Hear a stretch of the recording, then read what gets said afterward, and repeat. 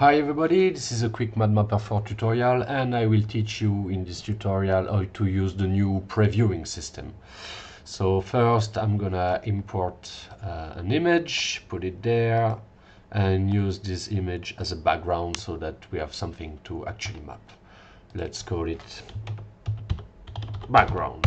Okay, so now I'm gonna create a group, first group, group 1, and inside my group I want to put some content that I want to map. So I just select this, maybe switch to additive mode, and I will set my mapping right, more or less, because this is a tutorial, like this.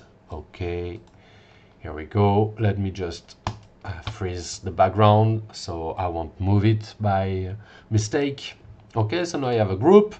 Let's create another group, group 2, but this one will be hidden because actually this is some content that I want to add to my mapping in a live situation, so I don't want to let the audience know that I'm doing it live or see that I'm fiddling with my content. So the group is hidden, and maybe I will add something in my group. Let's have this, for instance. Okay, so I added a new quad there, but it went into my group and my group is hidden.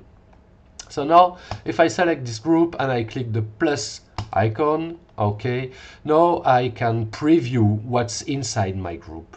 Okay, if I click master, this is what my projector will output. You can see that my second quad is not shown in the output. And if I click group 2, this is actually what's inside my group 2. You can see here there is a little green button, okay, that shows me that this group is enabled into the preview. Okay, so now I can use the preview to fiddle with my mapping, but the problem is that I don't see the other stuff that's being projected at the moment.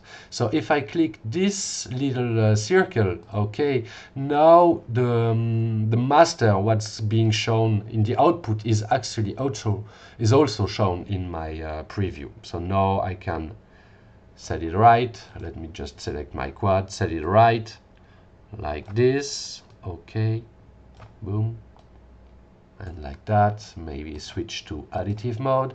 So now I have two groups, group 2, group 1. In my master, only the group 1 is actually shown, and in my preview, which is there, group 2 is shown with the master. Anytime I can show on and off the rest of my mapping into the group, and when I'm good I can actually just switch to master and activate the visibility of group 2. Boom. Thanks for watching.